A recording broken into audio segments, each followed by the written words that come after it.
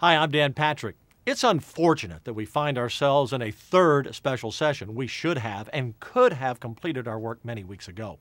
But if we are spending millions of taxpayer dollars being in a third special session, then let's make it count.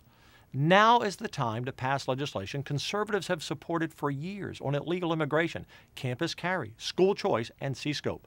The C-SCOPE lesson plans are no longer being sold to schools, and that should have ended the issue. But a lawyer and some zealous C-SCOPE supporters have said they can still use them. Now, I disagree.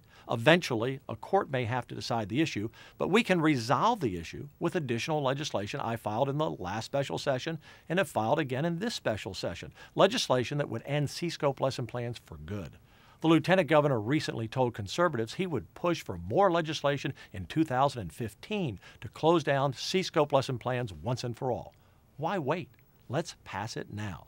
This week, the lieutenant governor told a school choice crowd he would pass school choice in 2015, even if he had to bend the rules. Why wait? We don't have to bend the rules in a special session. Let's pass it now.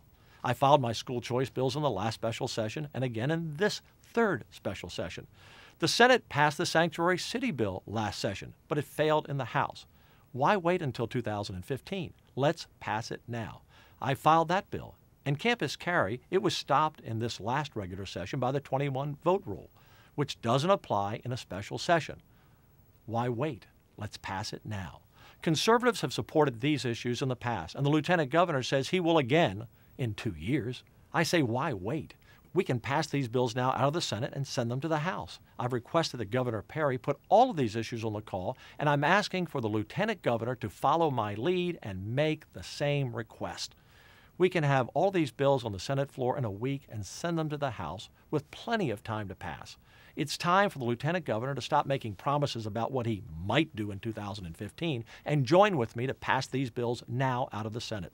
There is really no excuse. This is good legislation for Texas. We have the majority. Conservative voters want this legislation passed, and we have the time. Why wait? Let's pass these bills now. Go to my website and join with other conservatives encouraging the governor and lieutenant governor to add these issues to the third special session call. The lieutenant governor has had 6 legislative sessions, nearly 12 years in office, to get these issues passed. Now he's asking for another 2 years. The time for waiting for conservatives is over. Let's get it done now.